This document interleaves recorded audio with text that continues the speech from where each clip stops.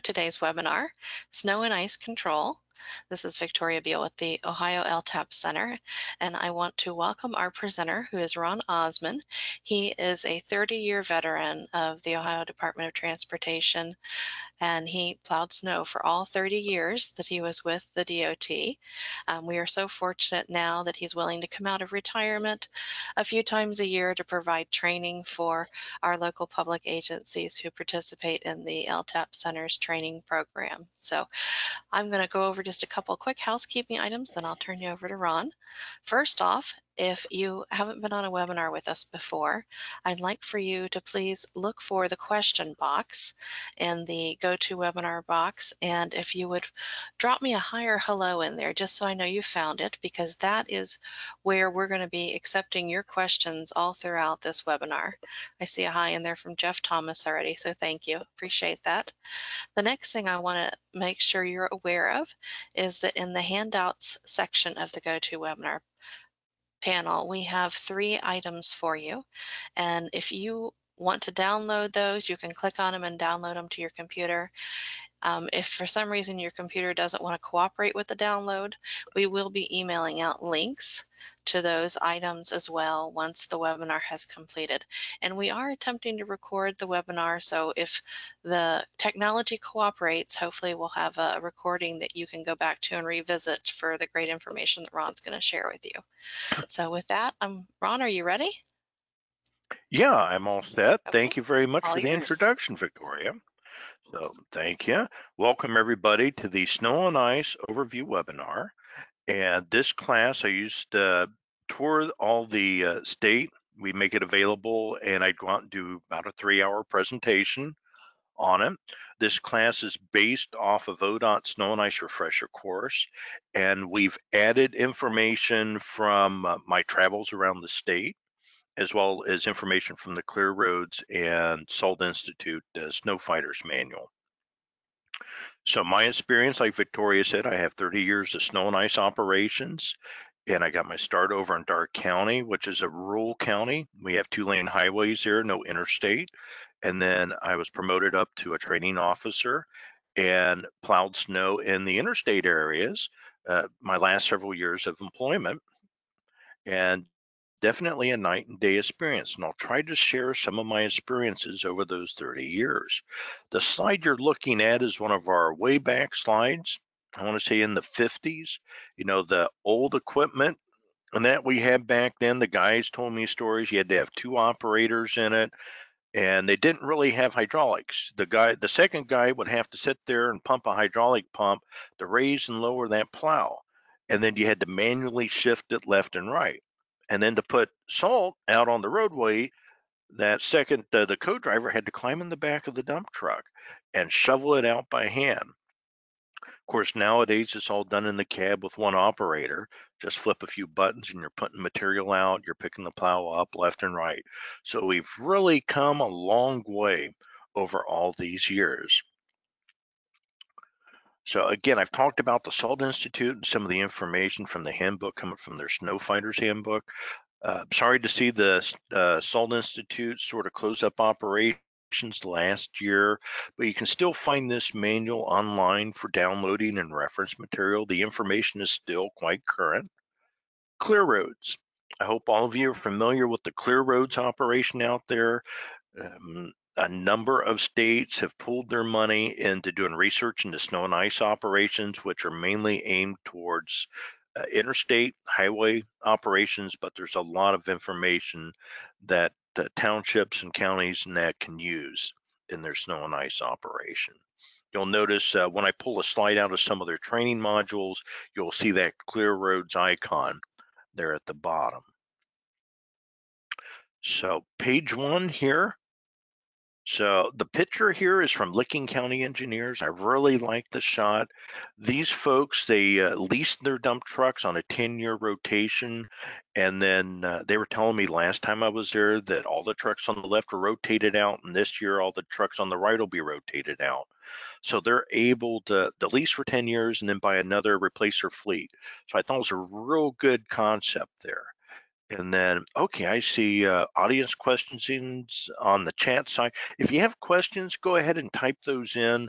At the end of this lesson one, I'll take a few minutes to answer those questions. If you stump me on a question, I'll try to spend time after class today to find you an answer. And if that doesn't work, at the end of tomorrow's class, I have a lot of reference material and contact information. You can send me your questions and I'll go find an answer for you. So with snow and ice operations in that, it's usually our primary maintenance operation. We're dropping 20 to 25% of our budget into snow and ice operations. We have, a lot of research in that we put into making snow and ice operations very efficient. And of course, we have a high impact on essential services out there, and we'll look at that. Our traveling public is traveling more than 3 trillion miles a year. 75% of us commute to and from work, and 80% of the intercity travel is on our highway system. So you can imagine what had happened if we shut down the roadways because we couldn't keep moving due to snow and ice operations. So those economic impacts out there, people have to get out to retailers. They got to buy their goods, their groceries and that. Factories and that are now operating on a just-in-time manufacturing basis. I can use Honda in Marysville. They have a lot of feeder plants. We have one in Greenville, and they've got to get their materials just in time to Honda at Marysville so they can put their cars together. I've heard stories that when it starts snowing, Honda's calling ODOT saying, hey, our roads will be clear because we've got to get our materials into our main factory. Web-based sales. Who would think Amazon is one of the biggest online sales groups out there in today's world? They're hiring their own delivery people to deliver out there, and they got to be able to get their product, to the customer, to us. Impact. What happens if we shut down our interstate system, the entire state of Ohio, due to a snow and ice event? Studies out there say it can be anywhere from $300 to $700 million per day in direct and indirect cost. Ohio falls in the $300 million per day. And this study was done a few years ago. And tomorrow's class, I'll give you some reference on where you can find that study at. Um, Again, with this class being a overview, we're hitting a lot of information and real short bites of information. And I can give you some reference material to look at the more detail in some of this information. So the trucking industry, they're saying they're losing $2.2 billion to $3.5 billion a year due to road closures, due to snow and ice events out there. So you see how big of an impact we have out there and how important it is for us to be out there plowing the roads and keeping the roads clear for commerce to continue. So our goals, you know, keep the traffic moving, keep the industry going, at or near normal pace. Level threes, we shut everything down. Back home in Dark County, we had one level three declared. We had the county engineer was tired of all the gawkers going out on the roadway. I'm sure all of you have had that person that was stuck and they wanted to go get my beer. I had to go get my 2 packs of cigarettes out someplace. Or I just wanted to see what the snow looked like. It was snowing, we had to get out of the house. And they get out on the roadway and they block the roadway. And that's what was happening out on our county roads. They get out there, get a car stuck. The county plows could not get through the county roads. So the engineer talked to the sheriff, declared a level three, shut the whole place down, shut the whole county down.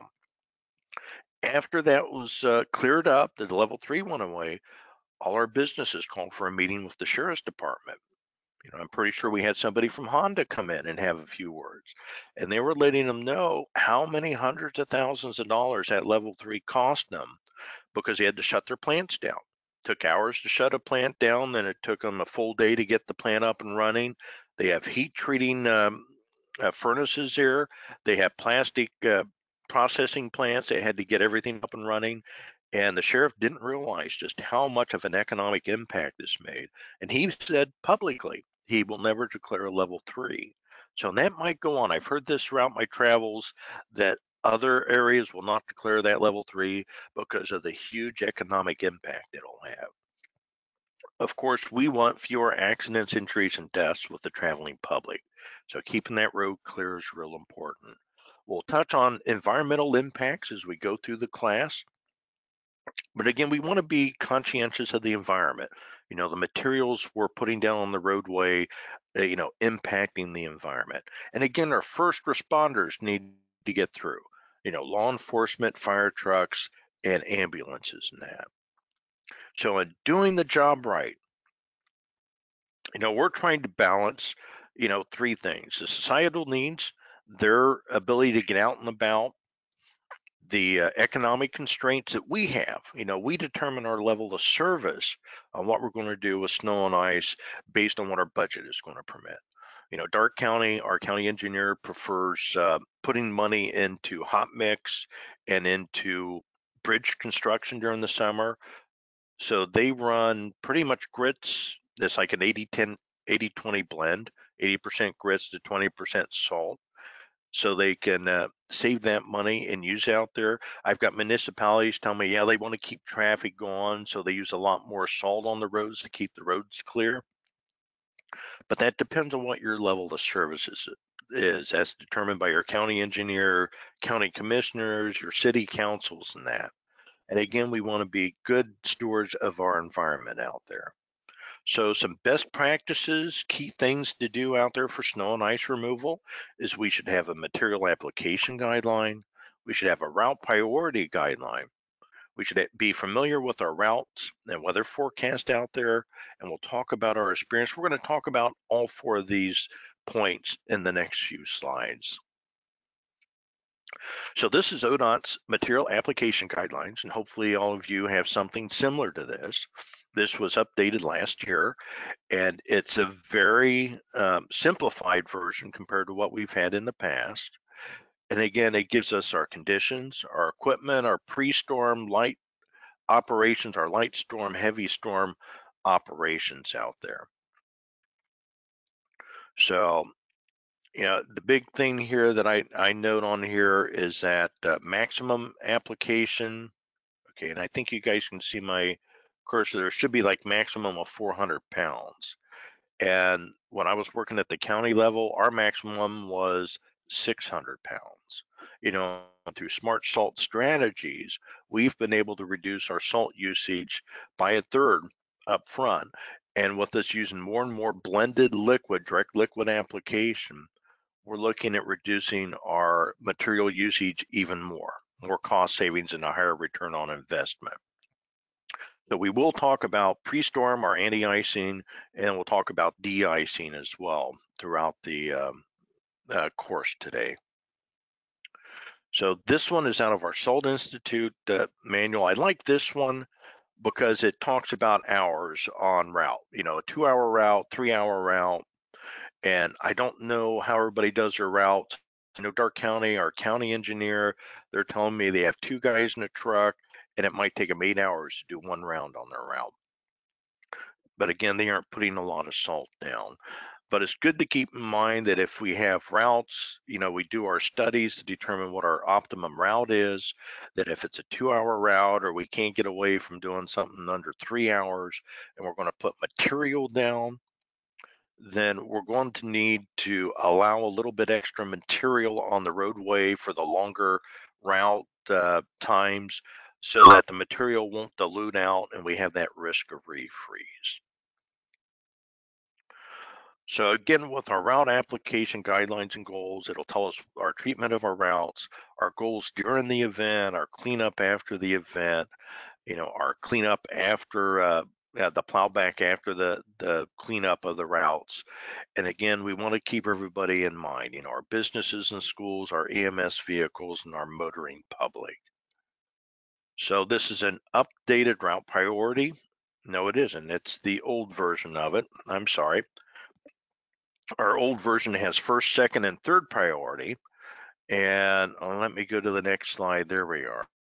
So this is our updated version. And you see red for priority and blue for secondary. Again, this was done for simplification. Plus, we'll see in our next slide here that we've changed our route application guidelines, but our primary routes, again, we're trying to keep clear edge line to edge line throughout the event, and keep those hazards and that accidents to a minimum in that. And then on our secondary routes, we're going to do our best to keep the routes open, but because the traffic counts don't justify us pouring salt out on our roadways 24/7, we're going to modify our service delivery from 11 p.m. to 5 a.m. or 2 hours before rush hour. And we're going to put a maximum of 200 pounds of salt per lane mile. Again, that's being more efficient, more cost effective of our salt usage. And like I said, the traffic counts don't justify us putting that much expense into it. So that's why we have those secondary routes here. And then when the declared end of the storm is done, our primary routes, we have a goal of getting those routes back within 10 mph of the posted speed limit within 2 hours.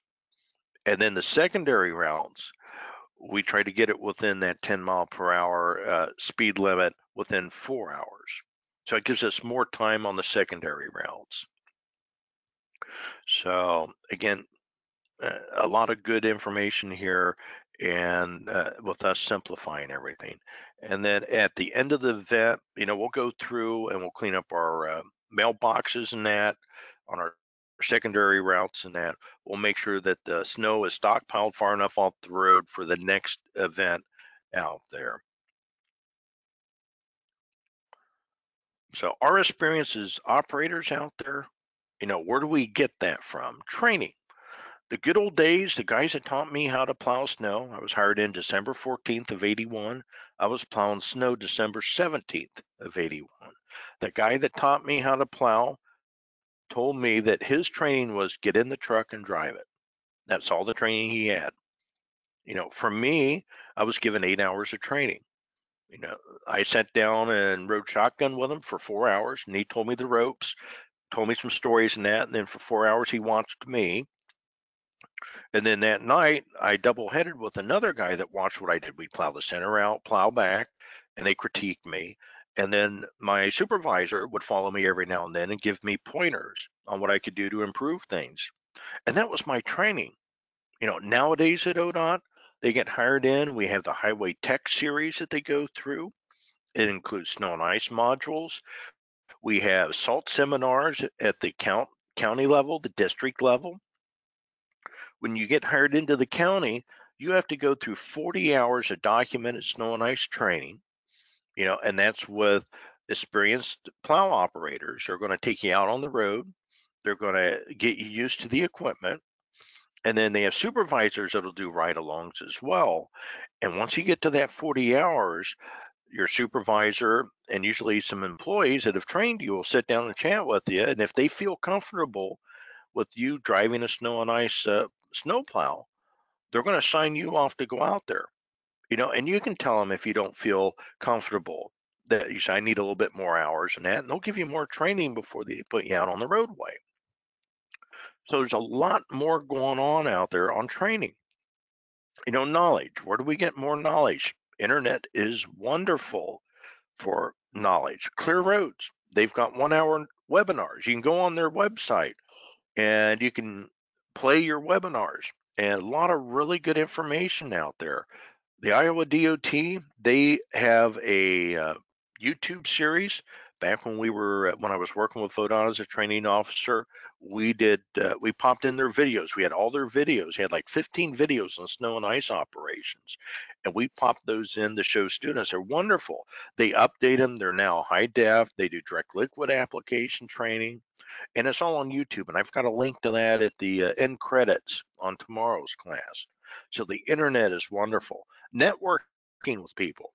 What I liked about going out on the roadway, I'd have a county engineer bring me in.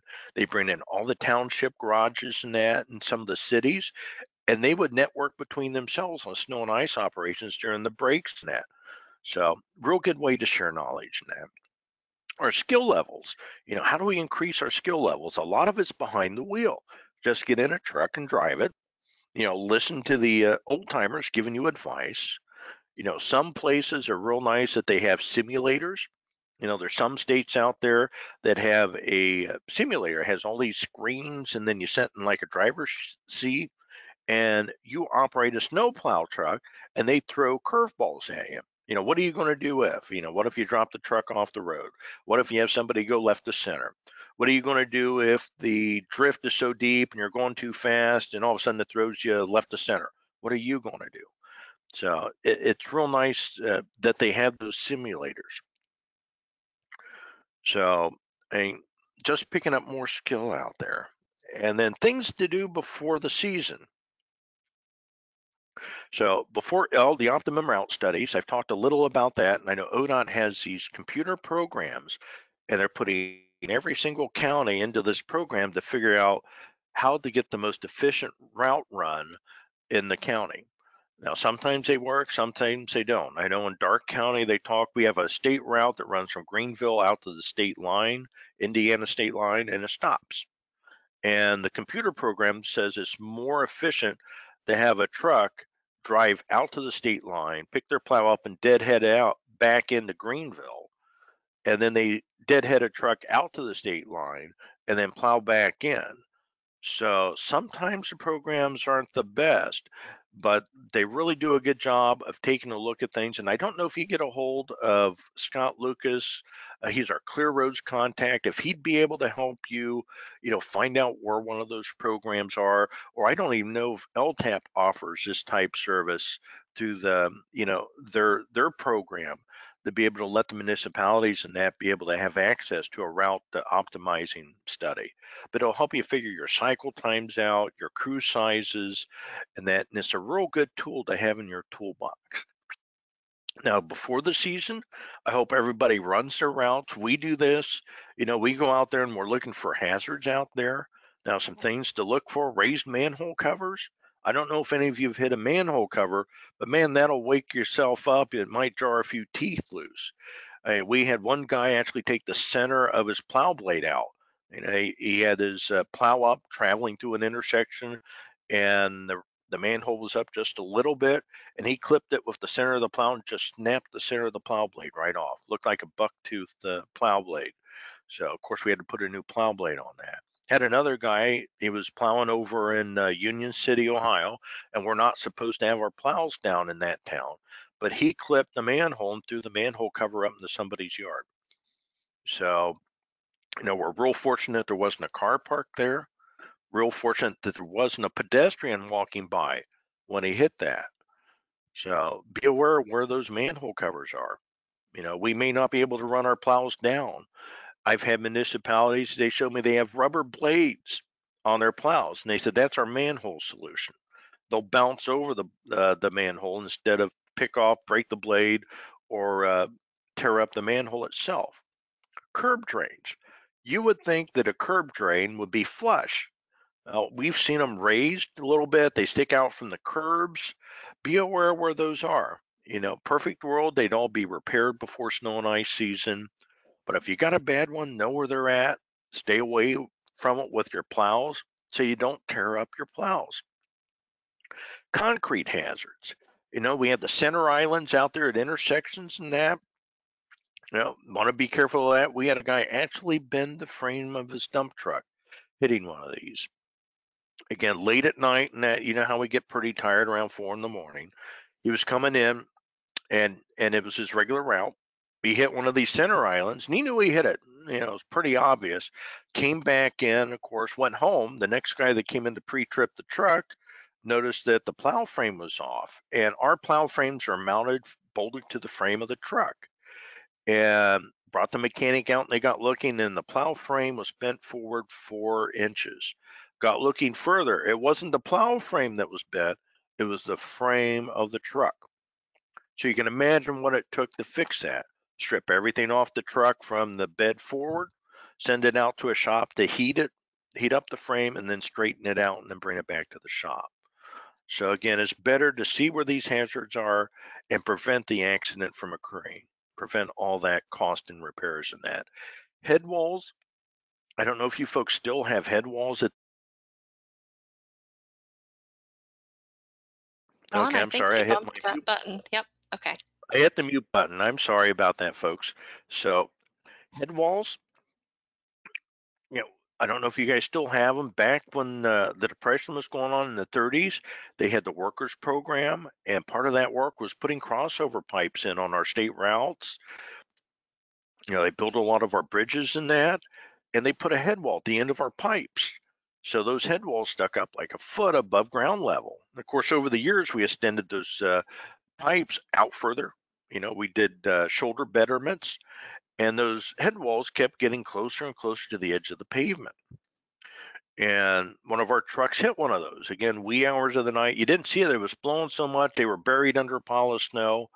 And one of our guys caught it, brought the blade back, brought the plow back into the truck, into the um, garage, and he knew he hit something, got out, went to look at it, and the right hand side of it, the bottom right hand side, bent back at a 90-degree angle.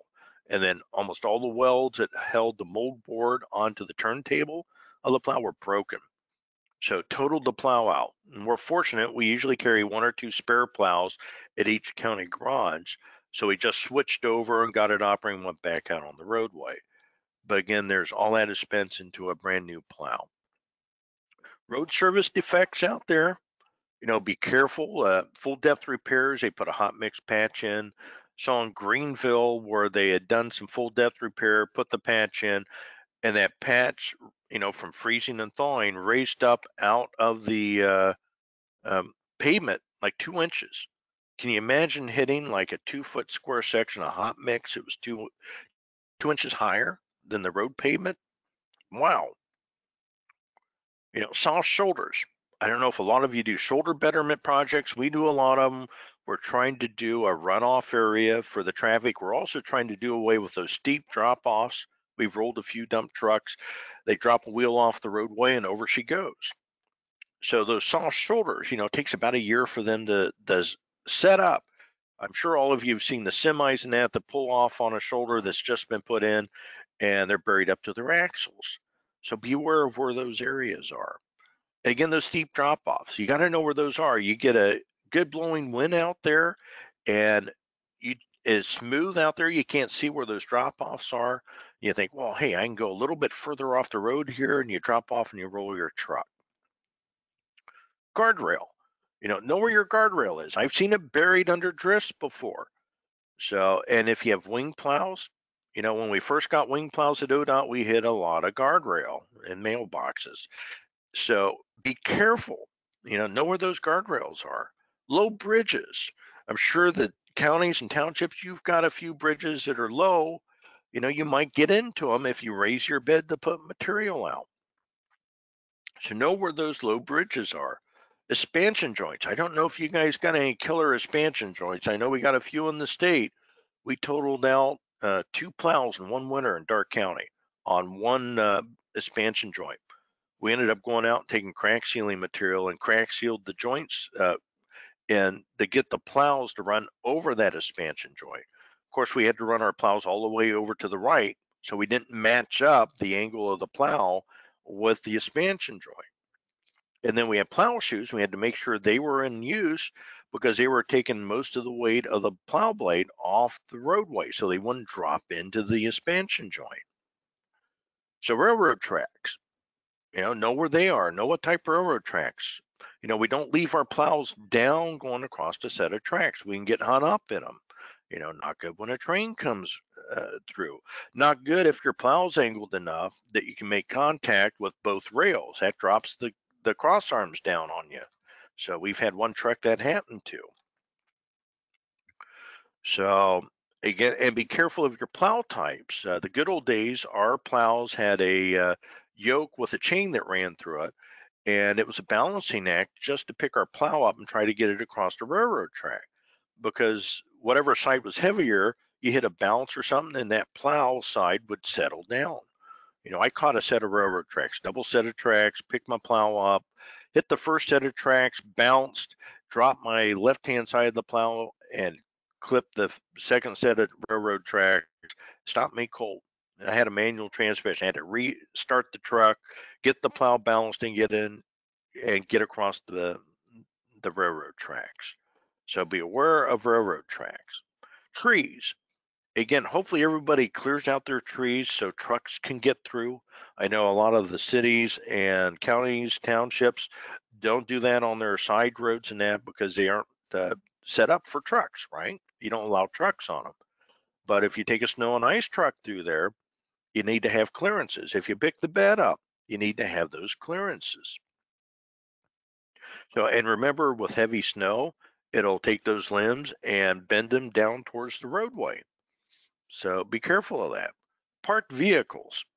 I hear from municipalities when I go out and do these classes that those mirrors on those vehicles just love to jump out in front of a snowplow and get hit.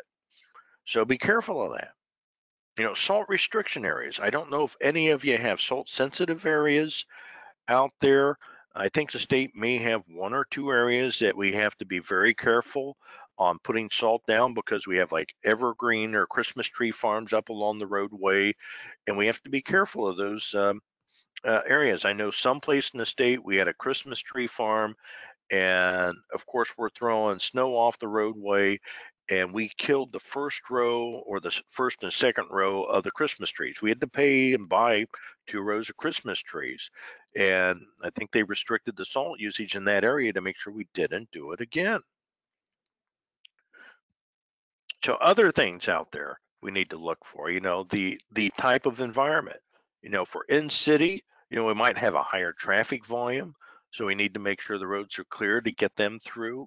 We also have to be aware that it's a higher hazard for us because the more vehicles we have around us, then the higher risk we have for an accident. Suburban, not quite urban, not quite rural out there, housing developments and that, be aware of your traffic, your intersections and everything. Rural, where we have less people out there, it might be more open space, higher risk for blow-ins and that, higher risk of people maybe getting stuck out there on your roadways. Cross slopes. Again, it'd be nice if all our roads had a crown in the middle, but not of them do. You're going through a transitional area and you have different sloping areas in that. Be aware of that so you can treat them accordingly.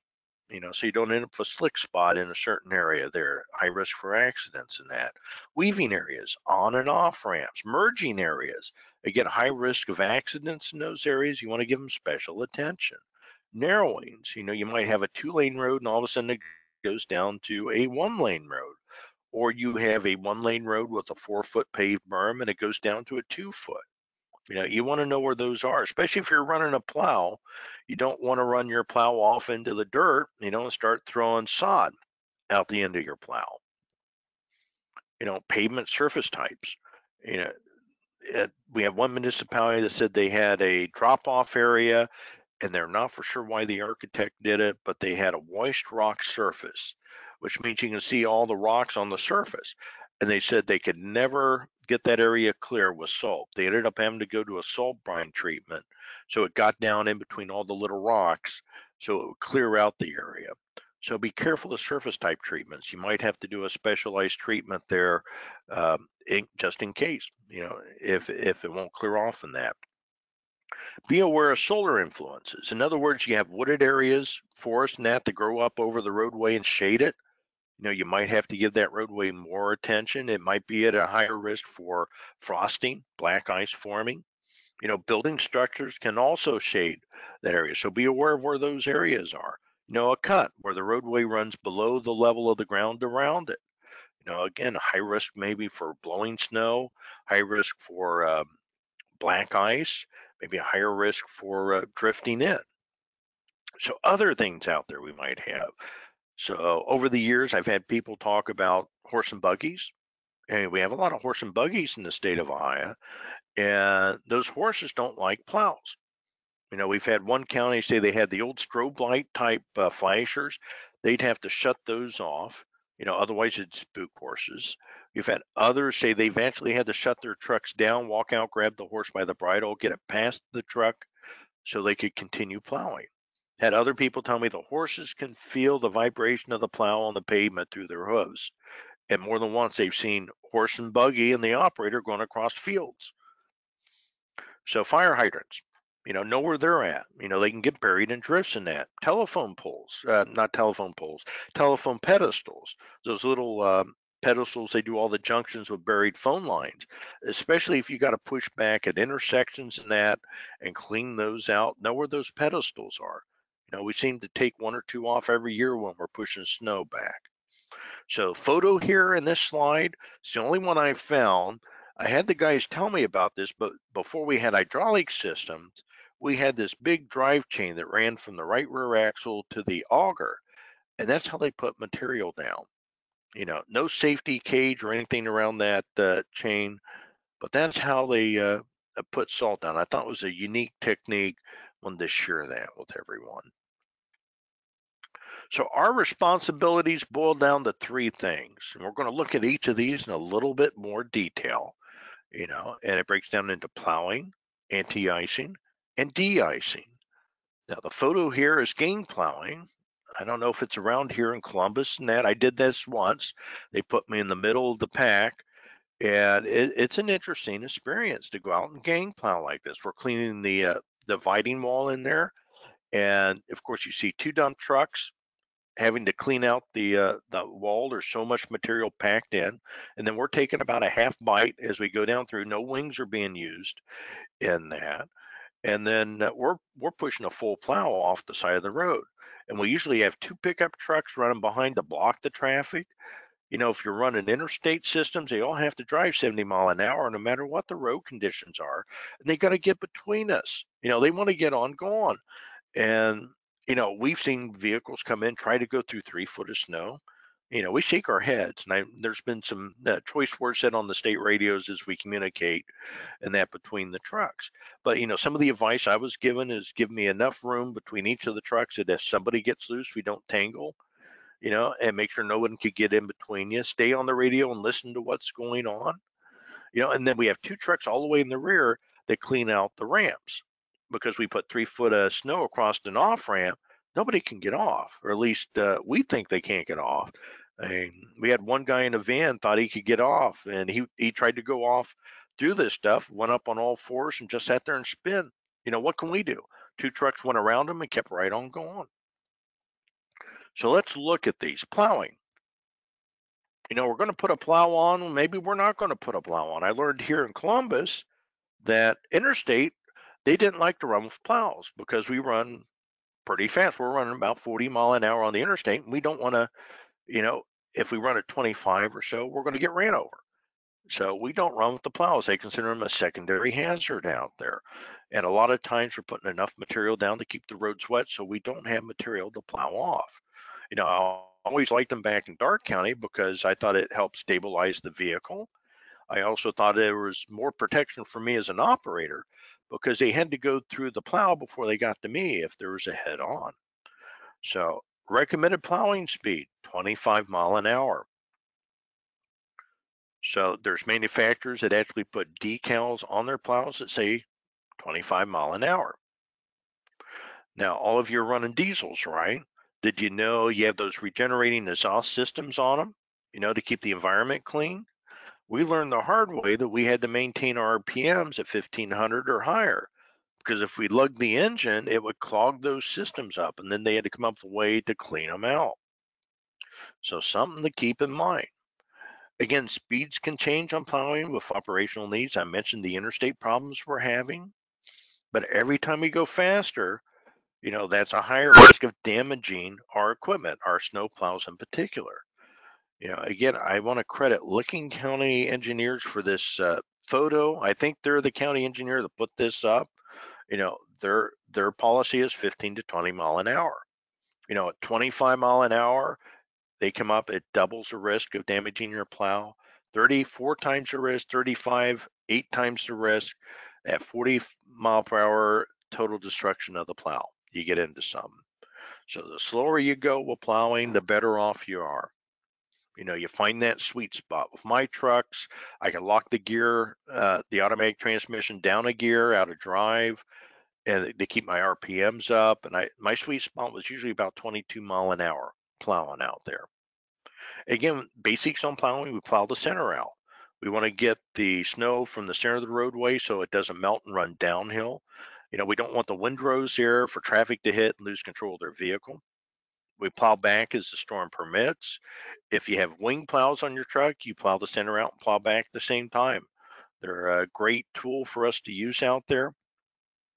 Great cost savings out there. Get more work done with less people, less time involved. So watching for obstacles. Again, be aware that bed height overpasses. We're not supposed to throw snow over overpasses. The railroads, we had somebody from the railroad tell us this. Oh, we can derail a train. You throw too much snow over and throw it on the railroad tracks. Never seen that happen, and I don't know the rationale behind it. The EPA and that don't like us throwing snow into waterways because we're throwing salt and everything else in there. You know, if there's a road underneath of it, what's going to happen if you throw snow over? One of our stories here in Columbus, we had a newbie plowing the outer belt, 275 going around Columbus, and they went over the overpass that had 40 going underneath of it. And there's a traffic light, and yet all this traffic stop for the traffic light. And out of nowhere, a foot of snow appears on their hoods. And in Columbus, they make phone calls when things like that happen. Not good to hit other people with that windrow or the rooster tail coming off of the end of your plow. So be careful of them overpasses. And again, we're trying to move all that snow to the low side of the roadway, low side of the ramps, because if it melts, it won't run across the roadway that way. Be careful of where you stockpile your snow, especially at intersections and driveways. We can create blind spots. After the storm, we may have to go in and clean out intersections or push the snow back out just to maintain our sight distances there so we don't have accidents at those intersections. And again, if the wind starts blowing, we start get drifting snow, those piled up snow areas will be a starting point for snow drifts. So things to be aware of when plowing, deep snow drifts can throw our trucks. For every action, there's an equal and opposite reaction. Everybody that plows snow knows that when we're throwing snow out the right-hand side, it feels like it's pushing us off to the left. I've only had it happen once where I've gotten into too deep of a snow drift and it's thrown me left to center. So very fortunate, nobody else was coming. Some of it had to do, I was going a little bit too fast. I was doing blow-ins or fingers out on our state route, and one came up a little bit too soon, dropped the plow, and I was going too fast, threw me all the way off the left-hand side. So, and be careful of that. I mean, we've got operators out there. It seems like we got to go out every storm and pull them out of the ditch because they're plowing too fast. They get blown off the other side of the roadway. We had one guy that said, I was only doing 20 mile an hour, but he was all the way down at the right of way fence. And you don't end up down there, plowing at 20 mile an hour. So vehicles can be buried in drifts. Back when we had really bad storms and that, I was cleanup guy behind a V blade with a grader. And we went through a section of roadway that we were lucky it had one lane open. That was all they could get. And next thing the operator and the grader gets on the radio and said, hey, there's a car here. And by gosh, we had a car buried all the way down in the drift. And we had to work our way around that and end up having the tow truck come out and get it out of the way so we can get the road open. Snow forts, kids. All you cities net, I've heard two stories, of kids playing in snow forts. There's actually some good public education on YouTube and that. There's a lady snowplow operator that there's a video and it shows her coming up on a snow fort. She sees the sled in that outside, gets out and has a talk with the kids, and then plows the snow fort off the street area. So, one of the other stories is we had a guy cleaning out a cul-de-sac, and their policy was they push all the snow up into the residents' yards in between the driveways, and he dropped the plow, and all of a sudden two heads popped out of the drift, and he was getting ready to push back. They had their snow fort set there. Had another guy that was plowing back. You have the primary lane. There was two lanes going each way, primary lane, the secondary, the right-hand lane, and he was going through trying to get that cleared out. And the kids heard the plow coming down the road and they stepped back out of the fort. But, it could have got somebody that way. And both those guys remember every time they go through that area, they remember what happened there. Keeping drains open. Real important to keep our drainage structures open so when the snow starts to melt, the water runs, into the drainage structure. One of my stories, part of the area I took care of here in Columbus was Don Scott Airport.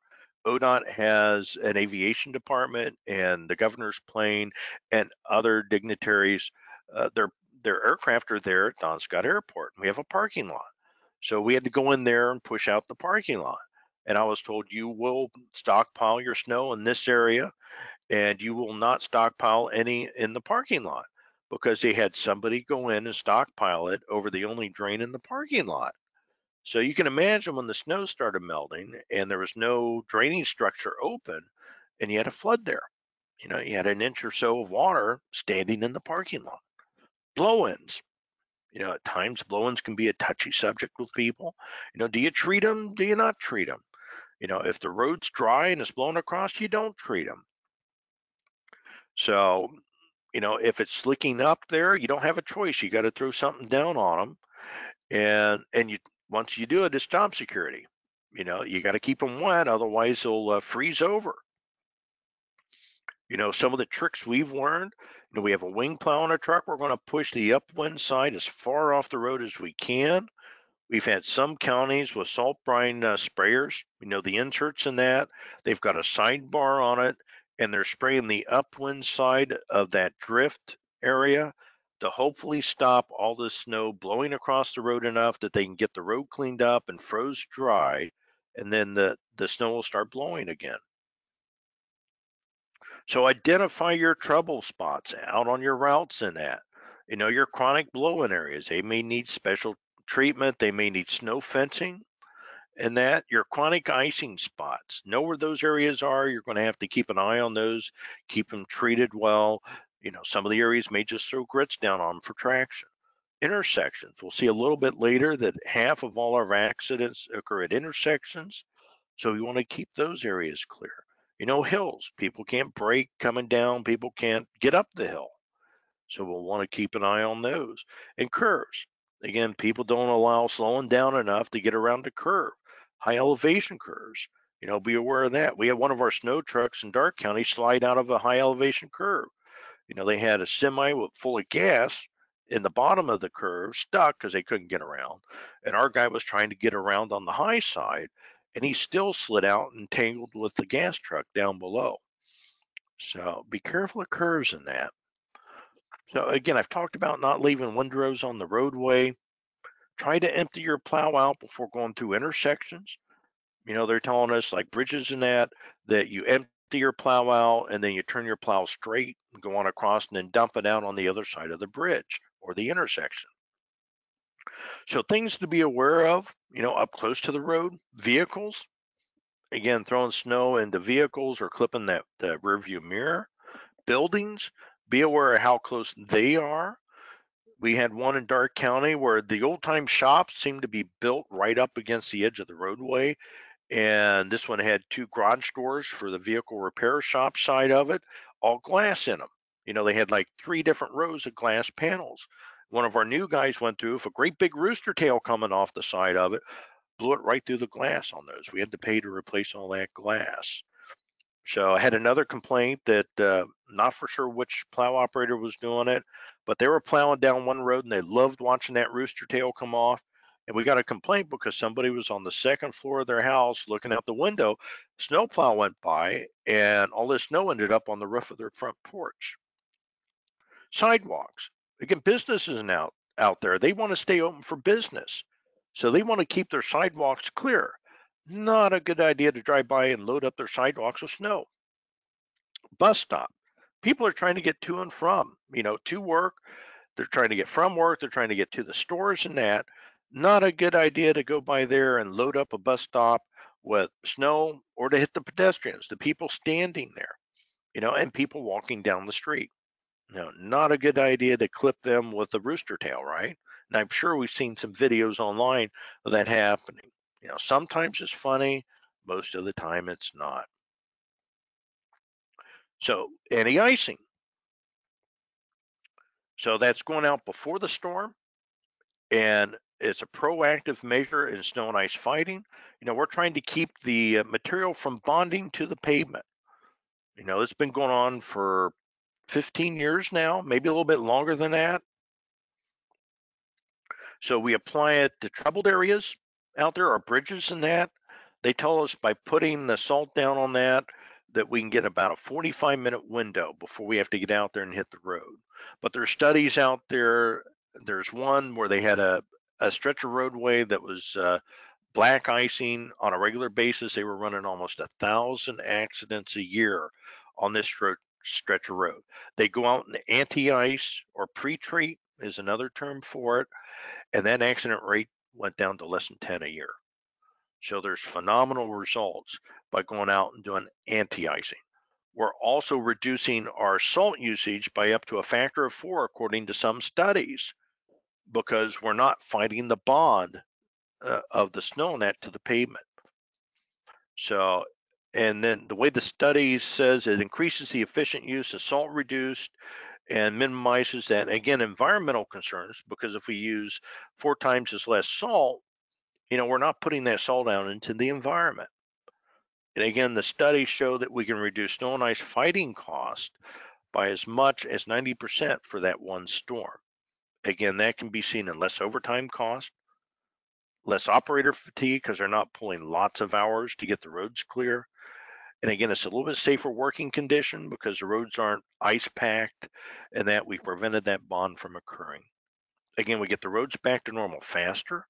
That's less labor in doing that, less material, less environmental impact, and we're reducing the accidents and the delays out there because we prevented that bond from occurring. And again, if you're using grits out there, we're putting less dust and that into the air as well as salt particles. Again, that's that environmental impact. So by using brine, it sticks to the road surface. It doesn't blow off of it easily. It's more an efficient use of materials. Again, we can blend our own formula into that brine, and the carbs is sugars, which helps make the brine sticky. It'll stick to the road way longer. Interstates, we're seeing about 3 days. You get onto the rural roads, we can see, up to a week of that brine sticking to the roadway. So, and again, it starts working as soon as we have that snow hitting the pavement. So de-icing, again, that's reactive to snow and ice. That means that bond is formed. We're trying to get that bond broken, trying to get all that snow off the roadway. How do we do that? We apply chemicals to the roadway. Usually it's salt. We put salt down, we're going to apply it to the high side of the road, the crown of the road. So when it goes from rock salt to a salt brine, it then runs downhill. So we want you to apply it with a low spinner speed so that it doesn't scatter. The more concentrated the salt is, the better effect it's going to have. A lot of times we run our spinners at the lowest speed so it just drops off the edges of it. If we're on interstate, the tandem trucks and that, we usually spread to the width of the truck because we're trying to treat 3 lanes at one time. And to get that spread, that's what we got to do. And what's real nice is once we drop it into that center lane, the traffic will work it between the other 2 lanes. So they really help us. The more traffic they say, the better the salt and that works out there because they work it into the pavement. They move materials around so it'll melt the road or melt the salt a lot faster. Pre-wetting, big thing everybody's doing, I think now. Again, there's several different ways to pre-wet. The stockpile. I've seen counties where they bring in beet juice, they bring a pug mill in, and they treat all their salt, throw it up into the bin, and then they put it out on the roadway. So ODOT, we usually do it at the spinner. Again, part of the idea of doing it at the spinners, we're not putting the corrosive materials into the bed of the truck. So we protect the truck, get a longer service life out of it, and it hits the spinner, it hits the material, and right on the roadway. Again, because we're wetting the salt net, it makes it sticky, and it sticks to the roadway rather than bouncing off the edges of the roadway. So, we see a lot better return on investment by pre-wetting. Other ways you can pre-wet, I've seen pre-wetting at the loader bucket. They get a scoop of material, put it under a spray bar, spray the loader bucket for like 5 seconds, and then dump it on the dump truck. I've seen other groups that just pre-wet their entire load. They throw it on the back of their dump truck, pull it under a spray bar, saturate the back for, I don't know, 20 seconds, and off on the roadway you go. And that's usually the cheapest way. I've had a couple of facilities ask me, how do we get into pre-wetting? And if they don't want to retrofit their equipment with a spinner pre-wetter, some of them are going with the spray bar over the entire load. It gets their foot in the door, and then as their budgets allow, they can get into retrofitting each of the pieces of equipment with a pre-wetter at the spinner.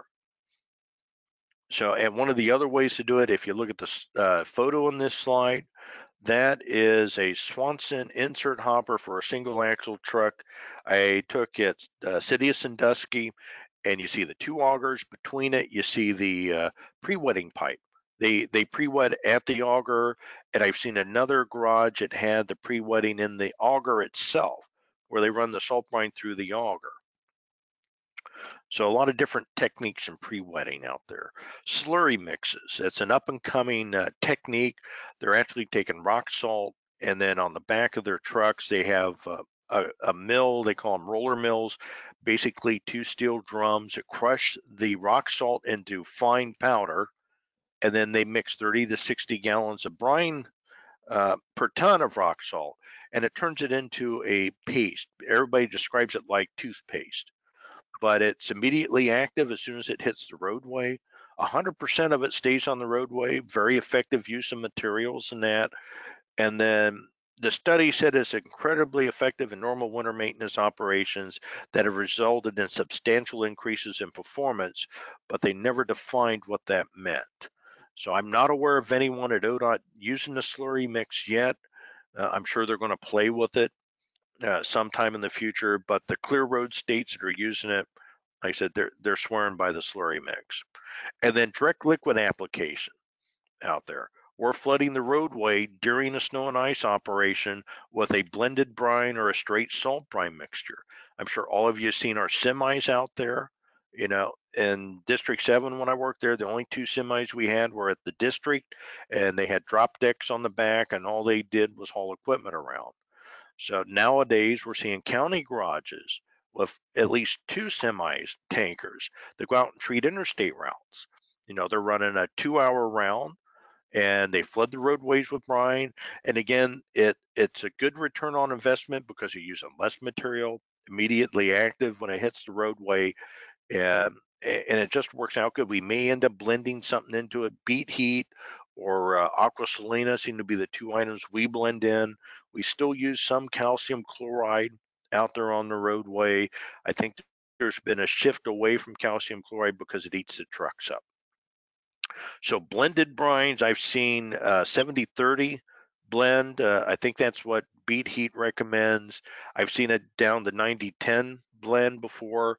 80-20 blend is also a common blend out there. And then the chart there is our current direct liquid application chart that we have for when we're putting it down out on our roadway. So some national statistics out there. So 70% of our nation's roads are in the snow and ice region. That means we're getting 5 inches of snow a year in those areas. You know, we're seeing 117,000 people injured in those snowy conditions, 1,300 fatalities each year. So road salting can reduce injuries and crash accidents by cost by up to 88%. You know, studies show that we're paying for our de-icing operations within the first 25 minutes of application, which is through accident reductions, keeping the economy going. So here in Ohio, we carry the 5th largest volume of traffic in the U.S. You know, they're saying 1.3 trillion of freight crosses Ohio yearly. I've been told we have $1 billion in freight on our roadways at any one time. You know, 33,664 snow and ice related accidents, 9,063 injuries,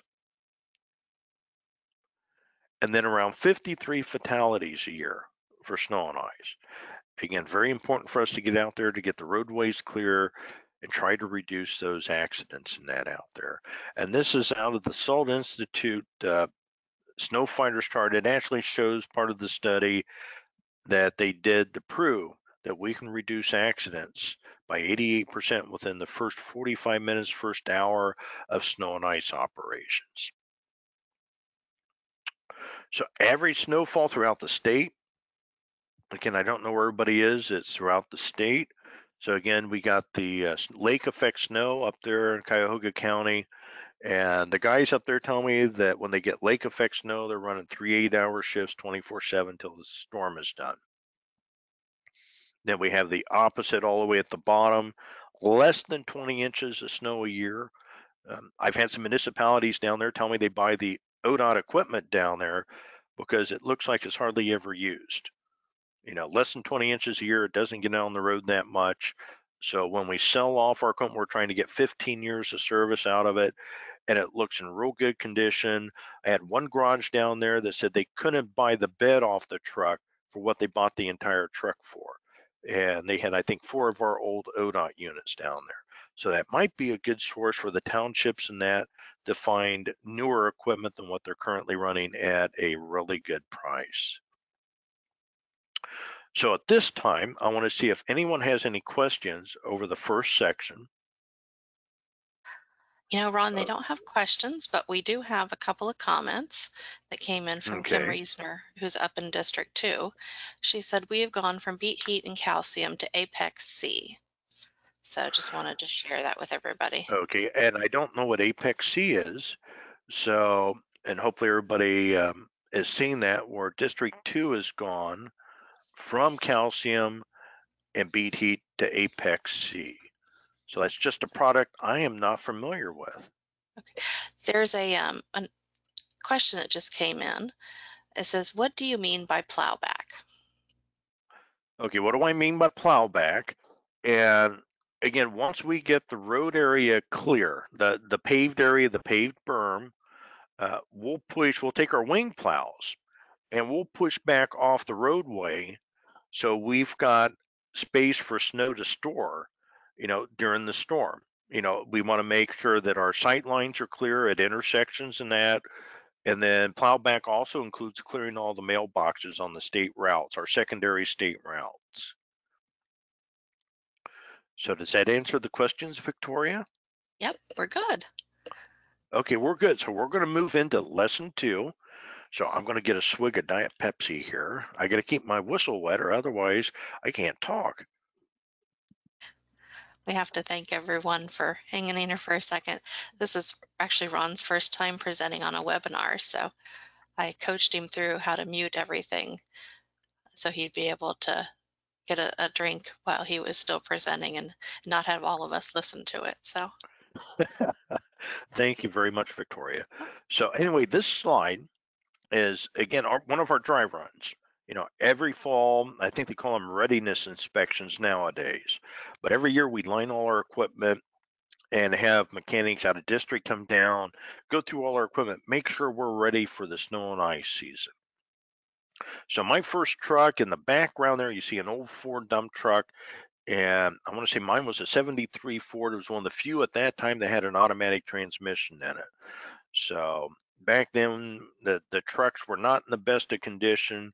I know my truck had to put sign plates screwed to the floor and then a new all-weather carpet down just to keep my feet wet or keep my feet dry and warm during the winter season.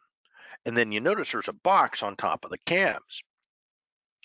Well, what that is that's the first generation truck radio. Back then they had tubes in them and they were so big they couldn't fit them in the cabs of the dump trucks. So their solution was to mount the radios on the tops of the trucks. When I came to work, we had transitioned to solid state, so those had moved to the inside of the dump trucks. But again, it's another nice piece of history there.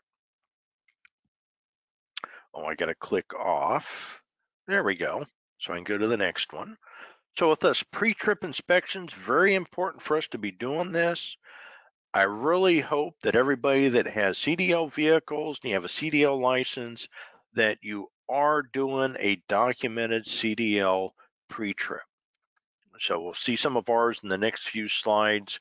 With us doing pre-trips, we come in before a storm, we pre-trip the equipment. Takes us about 15 minutes when we're familiar with the equipment. If we're not familiar, maybe a little bit longer. Again, we want to catch the small problems before they become big problems. We break a truck down out on the interstate or out on the roadways, we normally have to call a tow truck, which can be $1,000 tow to get our truck back to the shop to fix. So it's a whole lot smarter to take care of it at the shop during inspections. We do our pre-trip, we fill our form out, we go talk to a mechanic if we have issues, and there's things that as an operator I can do. I might be able to switch out a tail light or something. Used to be able to switch tires, and now I can assist a mechanic to switch tires. But the mechanic will say, yeah, we can do this, we can do that, that can wait. I'll get it on my list of things to do. Or if they come out and look at the equipment and say, hey, yeah, we got to down it, you have both of you tell the supervisor that the equipment is down. So when we do it, we have to do it at the beginning of our shift. If we're running an 8-hour shift, a 12-hour shift, 16-hour shift, and it's good for the entire shift. So yeah, again, we do it, again, reducing cost. And then on these, let's see. Oh, okay, my note here, I can barely see. I don't know if I can move my bar. Yeah, I can move it so I can read my note. So District 7 gave me a notice that their 7400 series internationals, the engines in them have a design flaw, and they were losing them left and right because the cylinder liner height was wrong, and it lets the head gaskets leak. I don't know if anyone still has those trucks. I had one facility say as soon as they found the problem, they sold off their entire fleet of that truck. Um, with us, we're trying to get that 15 years out of our equipment, and I think we were billed and put in it, and the manufacturer will not stand behind the default. And I was told at one point that International went to an entirely different engine because of the problem. So this is our ODOT pre-trip sheet. Again, this is one of our handouts, and I believe it's on our LTAP website if you want to download these. People really like these because they have snow and ice equipment as part of our pre-trip. Again, ODOT learned their lesson sort of the hard way. Attorneys, dictate a lot of our policies and procedures, and we were never doing these pre-trips. And we had an accident in the state. They wanted to know where our pre-trip was, said we don't have it, and we got cited for it. And the attorney representing the person we had the accident with basically took it to the bank. So ODOT came out with a single-page pre-trip, and when we filled it out, we had to turn it into the mechanics. We had another accident somewhere in the state, and they wanted to know where your pre-trip was. Well, it was back in the mechanics bay. Well, it has to be in the truck. The attorney took that one to the bank. UDOT came out with a spiral bound pre-trip binder. It has the primary white page and then a yellow copy page, press through copy. So when we filled them out, we ripped the primary page and gave that to the mechanic when we talked to him about issues with the truck. And he had a copy to review and comment on. And then we would have the spiral bound to take out on the roadway. So, and they really like that because they can prove a history, that we're doing these pre-trips. And whenever we get done with that spiral bound, I understand they hold them in file for a while, up to 2 years, I've heard one person say, just in case we do have a lawsuit out there on the road. And that because usually they don't file it the day after an accident, they file it 2 years down the road. There's a 2-year time limit on when they can file it, and the day before that 2-year limit up is when those get filed. I've talked to municipalities that don't do these documented pre-trips, and it's like they're setting themselves up for a lawsuit sometime in the future. One guy said, "Well, as long as we don't get caught, we're okay, but it's the paycheck you're going to pay out if you do get caught." So real good there. And then we use these for the post inspection. We put our end miles, end hours, and everything as well. If we're hauling a trailer on it, if we have any comments, we can put those in. We put material use on these. And I saw one county engineer, I actually got copies, but I can't hand them out during this class. They're passing around. But he has all his paperwork that all his operators have to do on the bottom half of their pre trip. So everybody can come up with their own version of it, but those garages that don't have it, this is a lot better than going to a truck stop, getting their truck stop pre-trips and using that. So, and again, ODOT thought it was so good to have a pre-trip for CDL vehicles. They said, we got to do this for all our heavy equipment. So they did it for their heavy equipment. Again, we're catching the big problems before they become little problems out there on the roadway. So, and this is for tracked wheeled vehicles, very comprehensive. And again, this should be one of the handouts in there.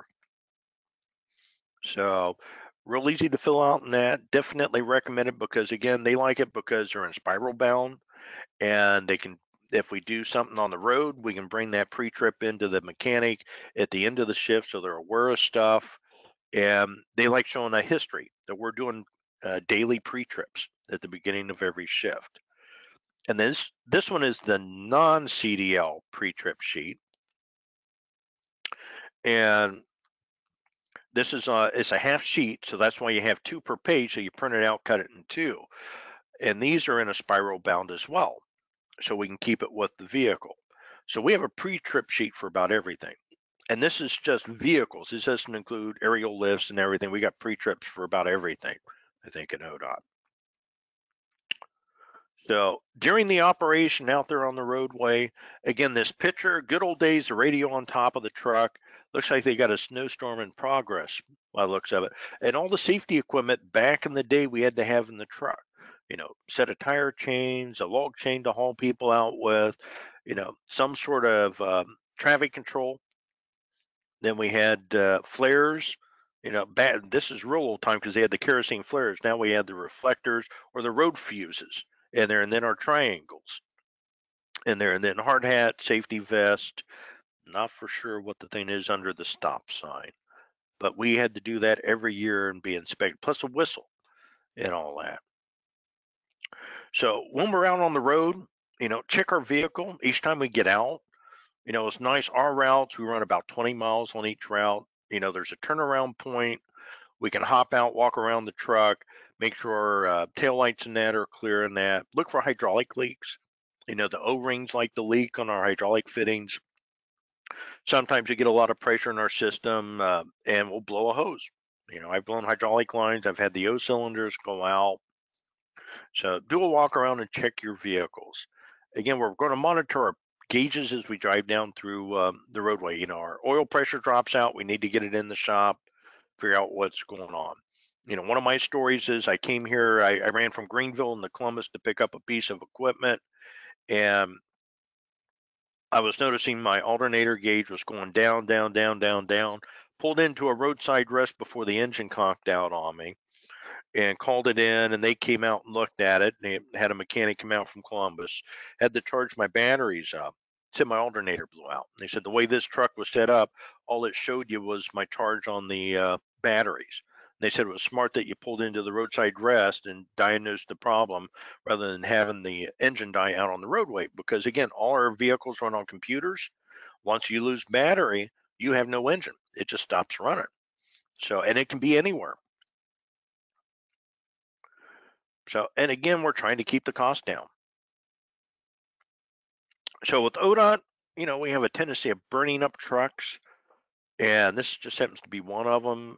We had a bad oil cooler, and this is one of the trucks that just happened to burn up from it. Again, they got the problem fixed in that, but be aware of it. Look under your hood when you do your pre-trip. Look for all your leaks and that. Try to catch those little problems before they become big problems or total out of the entire truck. One of the other problems when we do our pre-trips, we got to lift our beds up if they don't have a load in it or no hopper. These are single axle trucks, and we have to look at our lift mechanism. You can see on this slide where the main pin that holds the lift cylinder is walking out. I'll go to the next slide and it shows where the top of the bolt is routed off. And again, it might be after 10 years of service that this occurred. But can you imagine what had happened if that pin came all the way out? What would have happened to the dump truck? Bed up, full load in the back, flip it over backwards. How are you going to clean that mess up out on the roadway? So a whole lot better to catch it in the shop rather than out on the road. So tires, again, we've lost them. before. We found when we first mounted our wing plows on the front right side, the rims weren't rated for the weight. So we cracked an awful lot of the front right rims out. So if you notice, almost all our wing plows are mounted either mid-frame or between the rear duals on our dump trucks. So we do it as part of our inspection. We check between the lug nuts in that for any cracks in that. See, next slide shows us a simple solution, the lug nut indicator flag. So, you torque down. Again, I was saying I wasn't allowed to change tires anymore. Nowadays, we assist a mechanic and they take the tire off, put it back on. When they put it on, they have to torque every one of those lug nuts to whatever the foot pounds is. And then at that time, we'll put one of these lug nut indicators on each one. And everybody remembers lefty loosey, right? So this comes loose, it's going to flag it. Real simple way to know when your lug nuts come loose. And then we check in between each of them for cracking, which is the common thing to happen on these rims. So after operations, again, fueling, even during the storm, we want to keep our fuel tanks half full. Some of the garages, I've had some of the guys, oh, we don't get more than 10 minutes away from the shop. So we're not worried if we get down, lower quarter tank. And that's your operation. You know it better than I do, but like in Dark County, we have some areas that are out in no man's land. We want a half a tank of fuel. So if we get stuck, we can live in the truck for a while, stay warm in the truck. Washer fluid.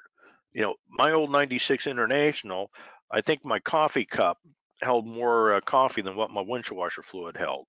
So we always have a gallon jug in our trucks just to make sure we got enough windshield washer fluid. Nowadays I've seen gallon, gallon and a half, 2 gallon windshield washer fluid reservoirs. If you feel comfortable with that, that's fine. But it's not good to get out on your route, especially when you're plowing back. You get all that slushy stuff coming up on the windshield and you end up running the wipers and the fluid all the time and you're out in the middle of nowhere. What do? You throw snow on the windshield, or you stop at the closest gas station, you buy a gallon of windshield washer fluid to get you back to the shop. So we'll look at plow wear a little bit later. Again, keeping the truck inside and out, that's one of our pet peeves. That's our office 16 hours a day. We want it clean, especially if it's our assigned truck. We had back in the day, we had guys that chewed tobacco and they just spit on the floorboards of the truck or they spit out the window and they'd run down the side of the truck. And then good old days, our door handles were at the top of the door rather than the bottom. You go to grab that door handle and you have chewing tobacco all over. And then they had those spittoons. They spit into a pop bottle or they had a coffee cup with a paper towel in it. They leave those things in the truck. You get in and it's like, ew, and clean things up. Had a guy that I always kept a coffee can. Back when they had metal coffee cans, I kept one full of hard candy to snack on. And we had a guy, the running gag was to keep your hands back when you eat lunch because he'll eat everything he can get his hands on. And he cleaned out my coffee can of candy, but there was wrappers all over the inside of the truck. It's like have some decency to clean it out. And then you had sunflower seed guys. They chew on sunflower seeds, and all the shells for the sunflower seeds are all over the inside of the truck. Get an air hose out or a shop vac to clean all them things out. Keep your vehicles clean. So washing. Again, we sort of learned the hard way with this. We burned a number of trucks up. We burned an outpost up. And I don't know if you know what the J clips are, but we have all these computers in our trucks. You have all these electronic wires running all over the place, and those clips that go between the components, the electrical components, are J clips. They're rated for 40 psi.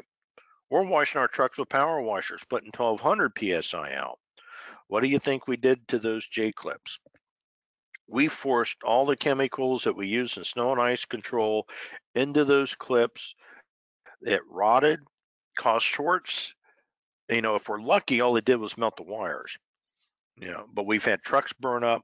It'd take a truck or two with it, or it might take an outpost with it. We actually had to retrofit at that time all our trucks with a battery disconnect switch to turn off at the end of the shift to make sure we didn't burn our vehicles up. So our lesson learned was garden hose. use a garden hose around anything electronic. We can use the pressure washer on the external components of the truck. Hopefully no one's had that happen. I did have a county garage or city garage lose a truck inside the shop. It burned inside. They were able to get the other two trucks out. I want to say it was last year. It was like the day before I showed up to do this class. And what was left of it was all set in there. And they assumed it was an international model, which is known for this, and they were pretty sure that's what happened to it. Greasing the truck and that. What we did in our county, we used to shut the whole garage down. The end of a snow and ice event, we go through and clean our equipment, get it all ready for the next snow and ice storm. And again, to be more productive, we had a dedicated crew assigned to do washing. So half the fleet was in being washed, while the other half of us were out doing work on the roadway. We come in at the end of the shift, and the guys had our trucks washed in that, and we'd have to go through and grease them. And as operators, we're the guys that grease. We went through the whole truck, all the plow. We went through all the lift cylinder and that. We were required to grease that at the end of every snow and ice operation. Make sure the auger systems were greased. And our plows and that. That's right. I can't show you. We had a bucket we filled full of leftover grease. These 30-gallon drums of grease that were pressure fed into the system. Always had a gallon or two of it left on the sidewalls. So we scraped that out, put them in 1-gallon buckets, and the mechanics had a parts brush, a round parts brush, gave those to us. We painted the grease onto our plows and that on the moving sections to keep them from freezing up. And I'll talk about that a little bit later. But again, our responsibility to grease the vehicles. So, and complete out, if this is end of shift, we have whatever paperwork we got to finish out. So let's see. And again, end of season, we flush out our brine systems. We sort of learned the hard way that we use RV antifreeze now to do the final wrench out. We got our first insert brine tanker at Dark County and parked it out back. We flushed it out with water, parked it out back, and went out there to load it up for the following year's use. And it already had a hard freeze. Found all the PVC fittings froze out of it. Water freezes, broke all the fittings. So we learned real quick you have to use RV antifreeze as the last rinse out to make sure we don't freeze up any of the joints in that. So again, we're trying to get 15 years of service out of our trucks. We'll see some slides here in a few minutes about how expensive they are. And, what do we do? They're telling us just soap and water washing the truck. We might get another year's worth of service out of it. So, and again, we have a limited budget. Something we started doing is we're not buying brand new plows every truck that comes in. We used to. And they're saying we're saving $1 million a year by reusing our plows. Again, just an emphasis. We have operators that say greasing's a mechanic's job. No, it's our job. And then other things to do to try to get longevity out of our equipment. Fluid film. I've heard of garages, and I want to give credit. I think it's Licking County. I think they said they spend $250 per truck to do a 6-month application of fluid film. One application will get them through the entire snow and ice season. I know District 7 is using fluid film, and it's apply and monitor and apply as needed. I've heard 3 months, usually at the 3-month stage, they may have to reapply it. Again, part of that is corrosion control on the vehicles. We don't let the calcium chloride and those really caustic chemicals get into nooks and crannies and rot out the equipment. So another thing we've done is we've gone to like stainless steel beds, aluminum beds that are impervious to the corrosion. There's some county garages and that out there. In other words, county engineers and townships and that use salt neutralizers. And City of Sandusky showed me theirs, and they were using a chemical-based neutralizer, and they found that this was it had to be washed off the trucks after they applied it because it was caustic to humans. And their bulk tank, they'd leak a little, and it was eating the cement up around it. And they got rid of that, went to an organic-based salt neutralizer, which I don't know if it was industrial vinegar or not. I've heard a lot of people are going to an industrial vinegar as a salt neutralizer, but they can apply it and leave it alone on the trucks. And then Clear Roads actually has like a 1 hour webinar on corrosion control on vehicles and that. And they get into how to do welding, how to layer metal up so you don't get intrusion of caustic or corrosive chemicals into the beds and other components of the truck. So there's other sources out there on how to get a longer service life out of your equipment. So one of our lessons learned is we have a salt brine pump and it's driven by a hydraulic pump. The photo on the left, you see the hydraulic pump on top and the salt brine pump on the bottom. And that was our lesson learned. Because in the other photo on the right, the bottom, the hydraulic pump's on the bottom with the salt brine on the top. And those salt brine pumps have a tendency of leaking. You put the hydraulic pump on the bottom and the salt brine leaks down on the hydraulic pump and ruins the hydraulic pump. You have to put a new hydraulic pump. So real simple solution to the problem.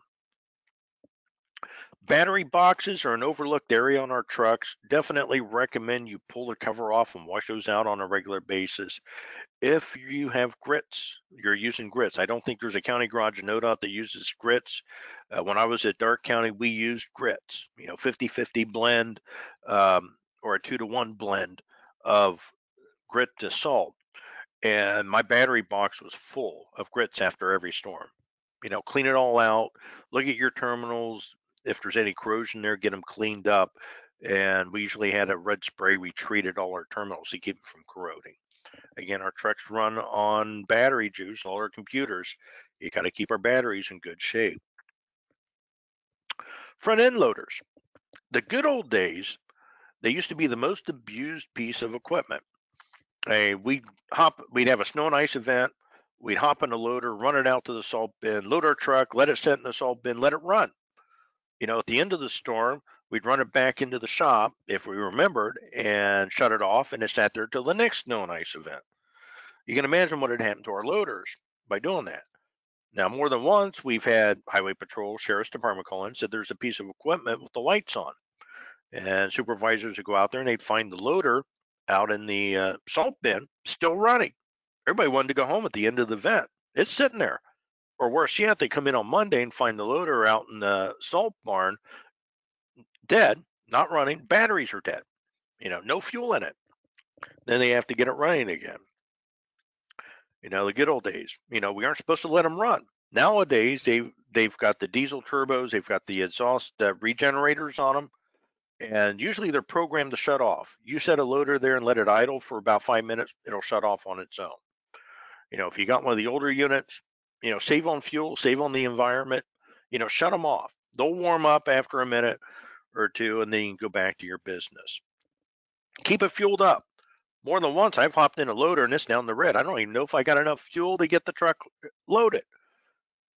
We top them off at the beginning of the storm and tell somebody get down to a quarter tank, you top it off again. Take the time to top it off. Wash after shift. Again, nowadays, because we have dedicated crews that wash our trucks, they wash the loader. They get to wash it and grease it and get it ready for the next storm. So grease, okay. And then it's quite a versatile piece of equipment. And we're doing some different things out there now for loaders. And it's great. This is Darke County's loader, and I don't think it's there anymore because ODOT is doing a 3-year turnover on their equipment.